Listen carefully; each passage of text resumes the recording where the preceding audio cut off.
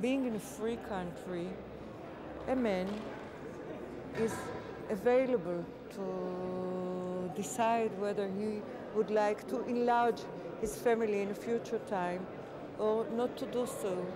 And if the circumstances has changed so very tremendously, as in this specific case, then it's a legitimate argument to decide that the husband does not want kids.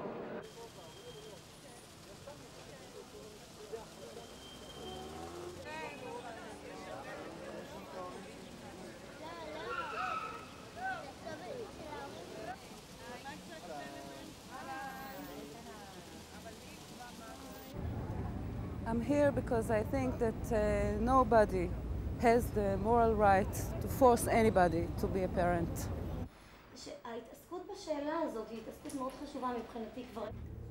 I go through a very difficult treatment, and I brought those embryos, for my body. So my fight today is that I want the same chance that every woman, that she can be pregnant in the natural way. I want the same chance that she has.